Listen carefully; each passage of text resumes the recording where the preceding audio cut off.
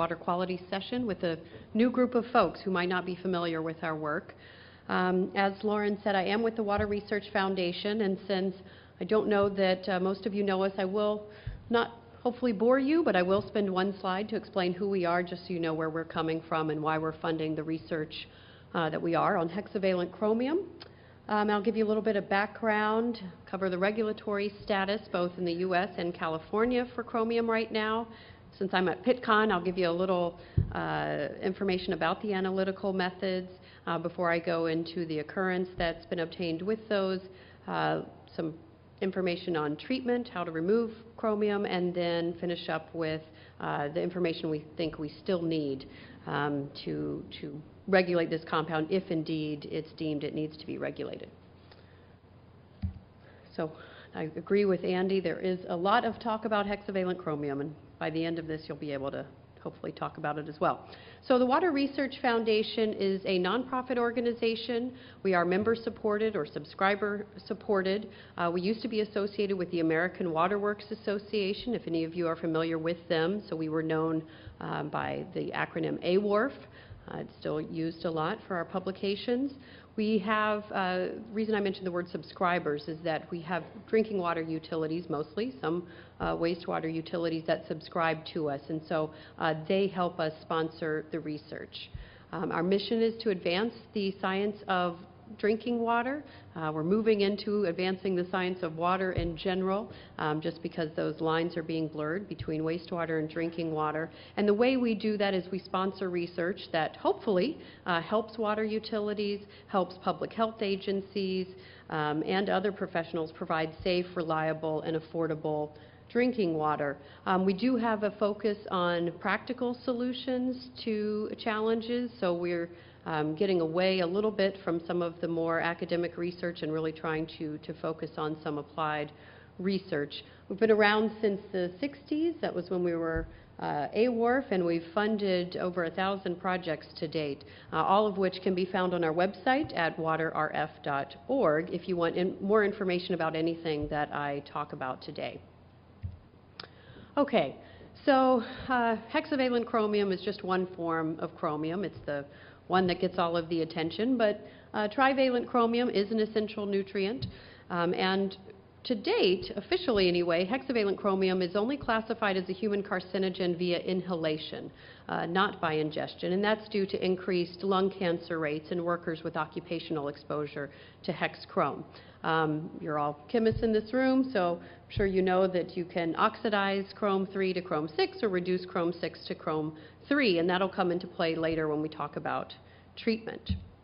Chromium is not just due to industrial sources, as many would have you believe. It is the 21st most abundant element in the Earth's crust, and so I mention that often, and people say, well, then how does it get into water? It's mostly due to natural weathering of chromium-containing minerals, but it is also from anthropogenic sources, and those are the ones that make the headlines in movies like Erin Brockovich.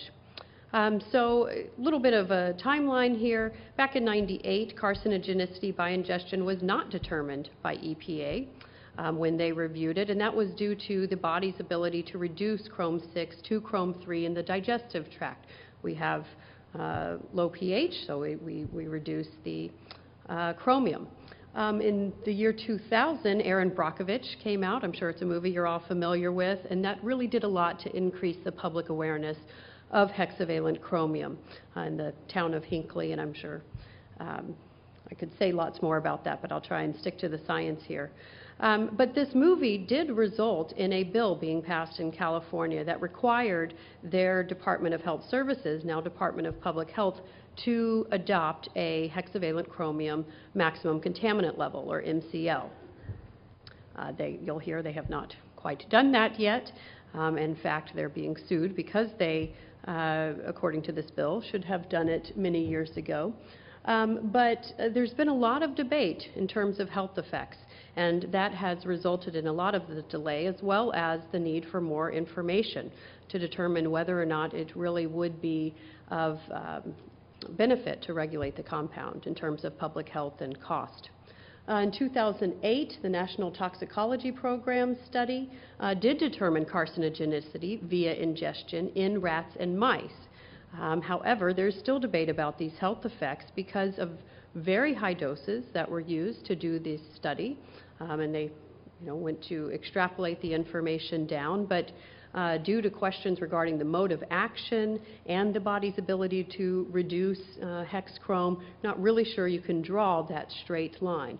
The body has some capacity to reduce it, so there might be a threshold above which you can't, but below which you can reduce it. So work is ongoing, and I'll talk to you a little bit more about that here shortly. In terms of the regulatory world right now, as Andy mentioned, technically hexavalent chromium is regulated. It's regulated as part of total chromium, which again is chrome 3 and chrome 6, at an MCL of 100 parts per billion. It's been regulated since 1991 when that reg was promulgated, and it's measured at the entry point to the distribution system for compliance. However, the EPA is required to regularly review standards, and when they did a 6-year review in March of 2010, they concluded that revision to the drinking water standard was not appropriate until a health effect assessment was completed.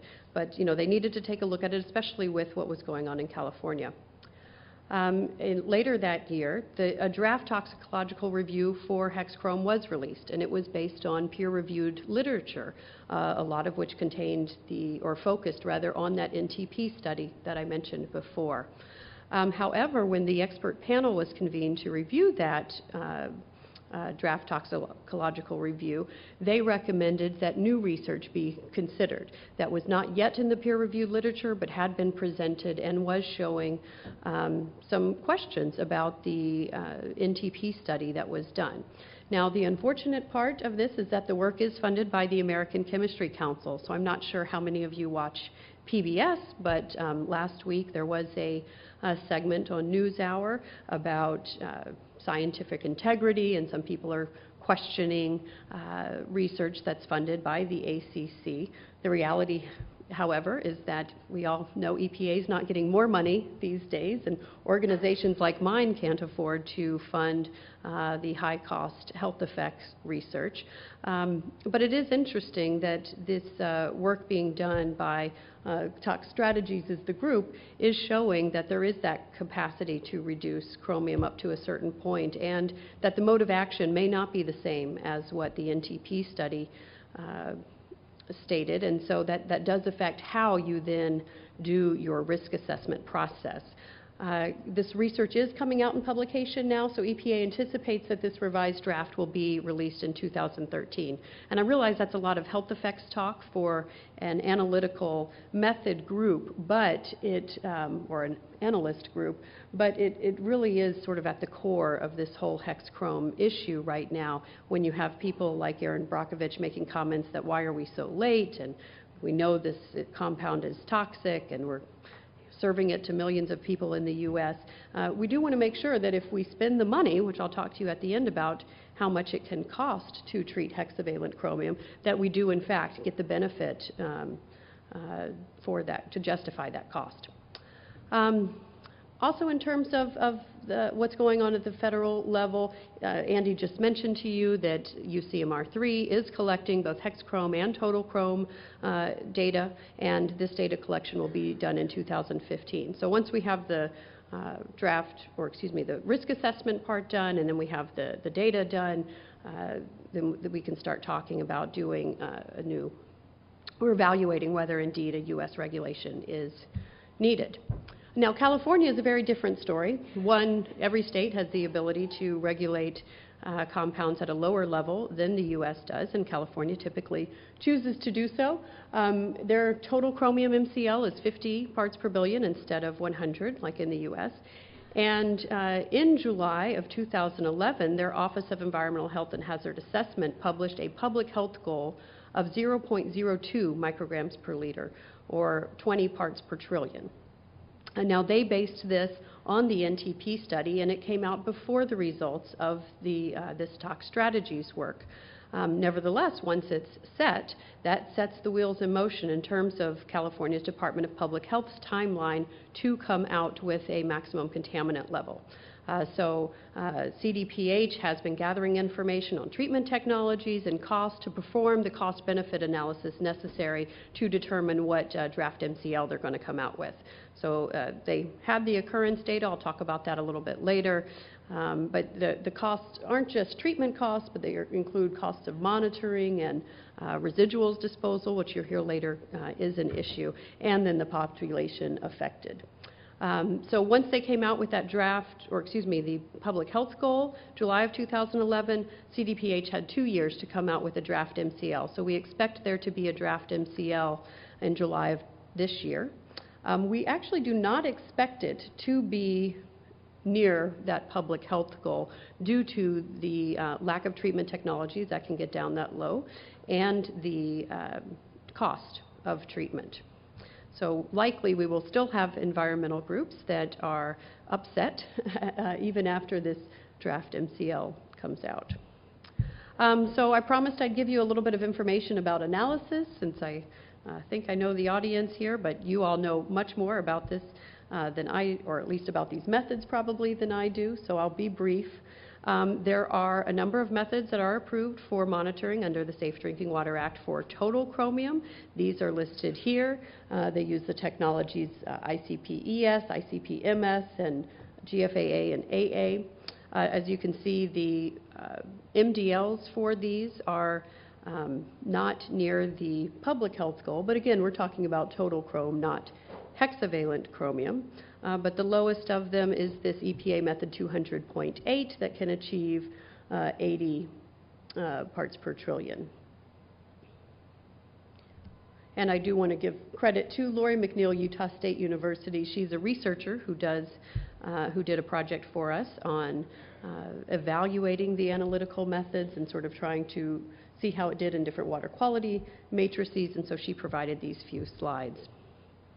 I should have said I'm a research manager at the Water Research Foundation, so I get the benefit of managing projects that other people conduct. So on the one hand, I get this great view of how it all comes together, and on the other hand, I don't get to do research myself anymore, so some of the details, if you have questions at the end, I may end up having to check with our researchers. There are some issues with the total chromium analysis. First, you have to preserve the sample, and you do that by lowering the pH to less than 2. You do not want to filter the sample because there can be chromium sorbed to iron. And if you don't have to do digestion if turbidity is less than 1 NTU, but there are some issues there that digestion can help with. So one, how do you recover fixed or sorbed chromium that I just mentioned can happen? And then you get this interference with argon and carbon, which if you look at the molecular weight of those two combined is the same as chromium. One way you can try and deal with this is with a collision cell, but that is not approved. So we look at digestion as an option, and okay, I didn't realize I still had my animation on this. So this is just explaining that indeed that chromium mass is 52 there. And because the argon is used, that's how you can get that argon-carbon mass. Okay, sorry, I think I meant to eliminate this slide. But again, if you can digest the sample, you will remove this positive interference. In other words, a digested sample is going to probably show you a greater result than the undigested sample. And here's a graph of some samples that Lori McNeil did, where she was looking at paired samples of digested and undigested samples, and you can see indeed that although in some cases it's a slight positive bias, there are some where it really made quite a difference. And if we zoom in to that lower part of the graph there, you can see again that there's a slight positive bias there. So we do have other work that's looking into the digestion issue and how it might impact the results of some of the treatment work that we've been doing to see if indeed we are getting the removal we thought we were getting. So in terms of hexavalent chromium analysis, there are a number of methods that exist. These are presented here. The latest of these is the EPA 218.7, and this is the one that Andy was referring to because it's being used for UCMR 3. It has the lowest detection limit. Lori and Andy participated in a round robin with EPA to determine the MRL, and that's how these numbers down here, the 0.012 to 0.036 was determined, but again, the MRL that's being used for UCMR 3 is at the higher end of that range. And just as a point of reference, so if you remember, these are way, way lower than the MCL, but very close to that public health goal. So we're not going to get information below that public health goal.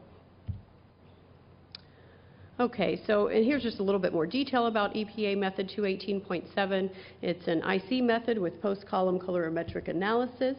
You start by adjusting the pH, and then you're separating using an anion exchange column, and anion exchange is also something that works for treatment. We'll talk about that later.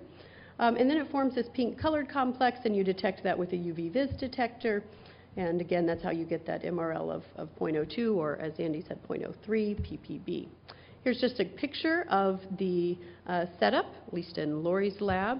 But the main challenge here is that you want to make sure that whatever native Chrome 6 was in your sample stays Chrome 6. But then again, you don't want to oxidize any Chrome 3 to get an inaccurate result as well, because that speciation does matter. So you've got a couple buffer choices, and you buffer to keep the pH above 8. And you use ammonia in many cases to combine with chlorine to form chloramine, which is less likely to oxidize Chrome 3 than chlorine is.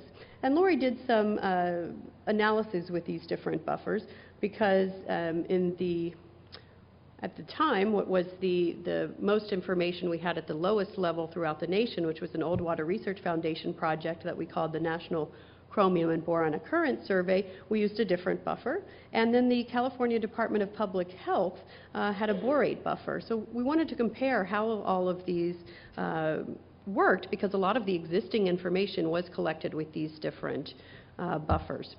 So here's just a brief overview of how these different buffers worked in waters that had chlorine, waters that had natural organic matter, and waters that had a nitrifier.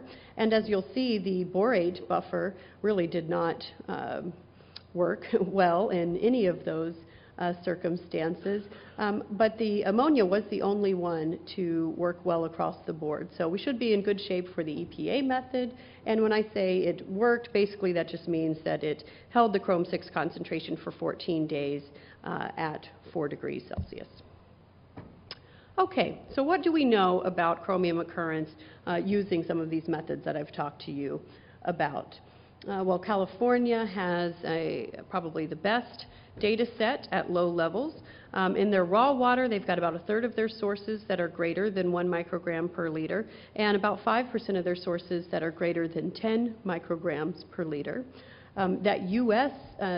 survey that I talked to you about, National Chromium and Boron Occurrence Survey that we did and was published in 2004, showed throughout the U.S. the raw water, again raw water, on average was a little above 1 microgram per liter, and we'll know much more after the UCMR 3 data comes in, because really the full extent of low-level occurrence outside California is just unknown until we get that information. And it should be recognized that not only did the data that has come in that we have on our hands at this time, not only was it done with different buffers and whatnot, but it just they had many different minimum reporting levels. So we've done a few occurrence analyses by comparing existing data, and it's just very difficult to get a sense of what we're looking at these low levels in the U.S. That's why my map for the U.S. is showing total chromium. We have a much better handle of that since we have been monitoring. This particular data set is from the 6-year review, round 2 data set, and we're looking at 75th percentile total chromium concentrations of any samples, or any systems rather, that had more than 2 samples. So you can see the black dots here represent where we have greater than 20 micrograms per liter total chrome. The red dots are where we have 10 to 20 micrograms per liter. and the green is 5 to 10. Since the total chromium method is just not as good as the hexavalent chromium, we don't have information below that.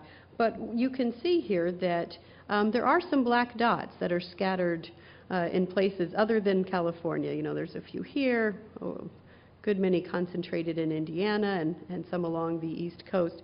Now, most of the time, if you're talking about surface water, it's going to be trivalent chromium. And most of the time, if you're talking about groundwater, it's going to be hexavalent chromium.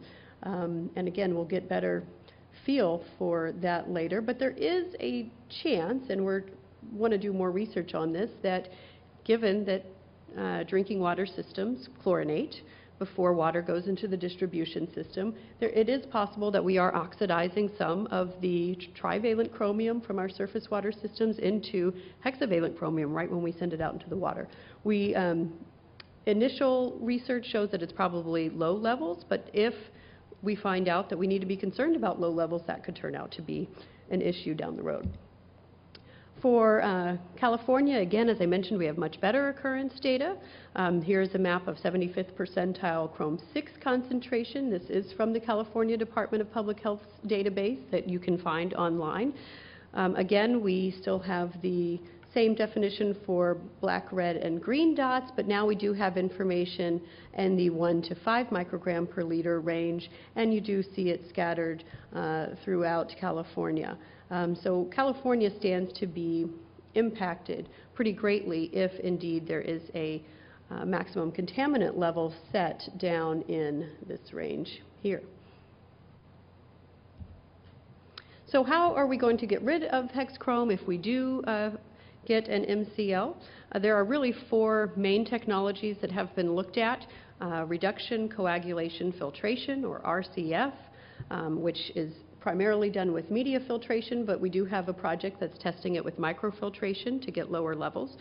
Anion exchange, which can be done with a weak base or a strong base resin, since it works for separating it for analytical purposes, it works to remove it from water as well. And then high pressure membrane filtration, either reverse osmosis or nanofiltration. And again, most of this research was done by Nicole Blute of Hazen and Sawyer, although other researchers have been involved as well. So just a little bit of information about each of these technologies. The RCF process with media filtration, we've demonstrated it down to its ability to get hexavalent chromium out down to less than 5 micrograms per liter. Again, if you think about the public health goal of 20 or 0.02 micrograms per liter, that's still a good bit higher, but if you look at it in terms of the current MCL of 50, this is really good, especially when you've got some levels coming in around 80. And if you use the microfiltration, we're demonstrating it, or her research has demonstrated it to less than 1 microgram per liter. The benefit here is that you do get not only hexavalent chromium. Since you're reducing the hexchrome to trichrome, you're actually getting removal of total chromium. What they have found is smaller filter pore size does improve removal, and that higher iron dose improves removal and may reduce the reduction time. In terms of oxidizing the ferrous that's used to reduce the chromium, aeration and chlorine are both effective, but the kinetics are faster with chlorine. And to date, they really have not seen too much oxidation when they use that chlorine. However, the con here is that the residuals do require treatment and disposal, and depending on the water quality going in, it may be considered hazardous, so that can increase your costs in terms of getting rid of it. Now, one of the 2 anion exchange processes is the weak base anion exchange. Similarly, we've demonstrated this down to less than 5 micrograms per liter. Again, you're reducing Chrome 6 to Chrome 3, and then you're incorporating it into the resin matrix. There are a couple of operational challenges. I don't know that I'll call them issues, but it does require pH adjustment, and that can be very costly when you're talking about wells that serve a large population. And right now, there's really only one good proven resin, so we need more resins to come on the market. Again, you have a residual issue. Some of the waste that's been generated to date is considered T-norm, which means that it's radioactive. And the one resin that is most proven does have some formaldehyde when you first start up. So that's released when you first start up. So you do have to precondition the resin. The strong base anion exchange mechanistically is very similar, and its ability to remove hexchrome is very similar. However, in this case, you can regenerate the resin with brine, so you're not having to dispose of the resin as often. However, the brine does accumulate contaminants and itself can require treatment and very costly disposal. So residuals is really something you'll see later. I think we need to do a lot more work on. High pressure membranes, I mentioned, is an option for treatment. We really do not have full-scale demonstration of its ability to remove hexchrome like we do with the other technologies. However, we have information at bench scale, and theoretically it should be able to remove it down to less than 1 microgram per liter. The only challenge, and I don't note it here, is that you do then have to condition the water after treatment with RO, and some of the lime that is used for that has been found to have low levels of chromium in it. So that requires more research as well. And with any high pressure membrane process, you get water loss and concentrate waste that, again, requires disposal. It can also be very expensive. So we've still got a lot of challenges here. And it looks like I lost my some of the axes here on my graph, but one of the challenges is the cost to treat. So this is an annualized cost in billions of years for the entire U.S. if everyone that we know to have hexchrome at certain levels, and since I don't have my axes, I'll tell you this is 1, this is ppb, this is 2, 5, 10, and 20. And this is an annualized cost over 20 years, so this takes into account capital, which in most cases is about 50% of this cost, as well as these annual O&M costs, because as I mentioned before, especially these residuals, when you're having to dispose of them, that greatly increases your annual costs as well. So this would not be a cheap regulation if we were to regulate hexchrome at the national level. Even if you are out in the 10 ppb range, this is very similar and actually slightly higher than the arsenic MCL. So, and I should mention we have a range here because of the 2 different ways you can treat your residuals. You may be in an area where you are allowed to dispose of them, or you may be in an area where you have to treat them as hazardous waste, and that can greatly impact the cost. Plus, there were some other uncertainties that had to be taken into account in the cost estimate that was done by our project with Chad Seidel.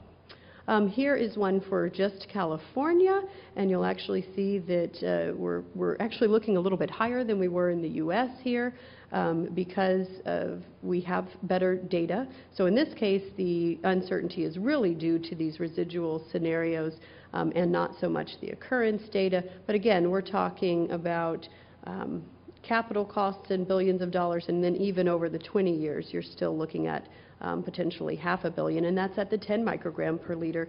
So if you're talking about 1 microgram per liter, it's really going to be quite an impact to the state of California. This is just a list of all of the projects we've funded in really just the last 2 years on hexavalent chromium. What I tried to present to you today was the take-home messages from all of this work. But our utilities should be applauded, and not only have they asked us to do research on hexchrome, but many of them have brought their own money to the table because they want to be prepared for any regulation, and they are concerned about public health. So I include these project numbers, which don't mean much to you, but I live and breathe these things, and if these slides are made available to you later, this is the easiest way to find any information on our website about a particular project, is to use that project number.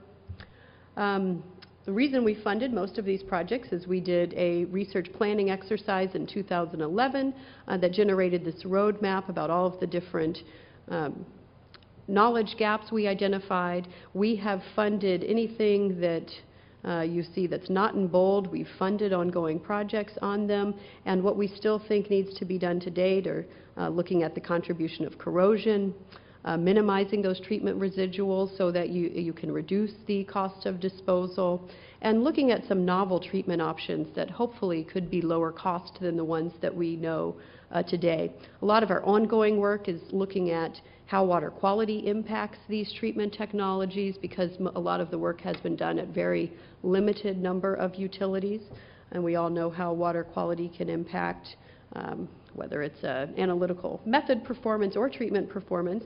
And actually today we had an RFP come out. I don't know if any of you do work that might look at possible oxidation of Chrome 3 to Chrome 6 from different disinfection scenarios. So looking at different doses and applications of chlorine or chloramines to look at those transitions in the distribution system. But that's a new RFP that's out today that's got a pretty decent budget associated with it. So we'll be paying attention to the results of that as it's generated. And I just want to thank you for listening today, and hopefully, if I have time, open the floor for any questions. Thanks.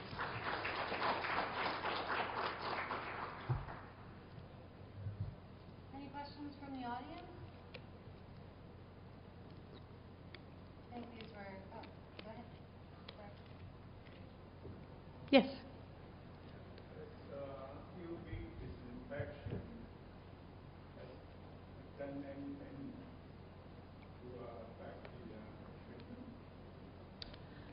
No, and I don't know why it would. You could, maybe if you're talking about, even advanced oxidation, because then you're going to oxidize the Chrome 3 to Chrome 6. And there was a large project done in 2004 that at bench scale looked at many, many technologies. And any of the ones that showed any promise are the ones that we've done further research on to date. And so I'm not aware of any work that's demonstrated UV to have an ability to treat hexchrome. Good question, though. Yes?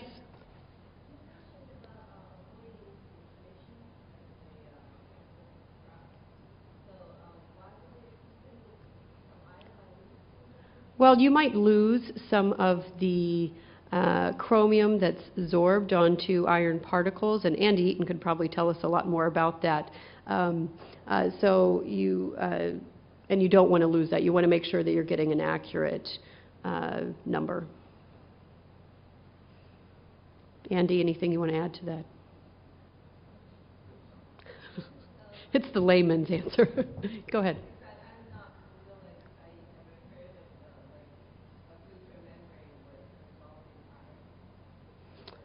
Oh, well, the filter I was talking about, that was part of the analytical method, so that's when you would use a filter like a, 0.45 micron or something. So we were saying don't do that in that case. In the end, when I was talking about treatment, things like RO and NF have shown promise to remove hex chrome. Yeah. Yeah, but I was just thinking, with reverse osmosis, these are two really good talks to have back to back, but it comes down to the balance between what I think everyone here is really interested in, which is analytical capabilities, versus what the regulations are. And I'm in drinking water industry, so how our current technology can keep up with these regulations that are coming out. It's a really sometimes convoluted balance. And if you're looking at cost per treatment, having to retrofit drinking water treatment plant with reverse osmosis is extremely expensive. So getting this research to really understand what levels we need to be at, what makes sense, what protects public health coming out of the tap, they're all extremely important issues. I agree. And, especially in today's environment, as Andy noted, where there's this perception that detection equals risk, and so you do have a lot of concerned citizens. You can find anything on the internet. We are getting numbers down to very low levels, and in fact, I glossed right over it because I was looking at my time for the talk, but we do have a whole project looking at how to communicate risk and how to talk about hexavalent chromium, and we're hoping it'll be done before some of these UCMR 3 numbers come out. But, you know, anytime we hear, as much as, you know, as an organization we want to protect public health, we get nervous anytime we hear people asking, why don't we have a reg yet? When people are unprotected, we really do have to be careful with how we spend our money and making sure that if we're going to implement such extremely expensive treatment technologies, that they are indeed worth it. There is a utility in California that did, California Water Service Company, that did an analysis of one of their small communities that only has about 1,500 people in it, and what it, given the hexchrome levels that they have, if the regulation comes out around 1 microgram per liter, so again, far above the public health goal, their water bills are going to go from about $30 to $50 a month to about $150 a month. And these are people that can't afford to pay $150 a month. So then you have this whole water affordability issue as well. So, thank you. All right. Thank you, Alice.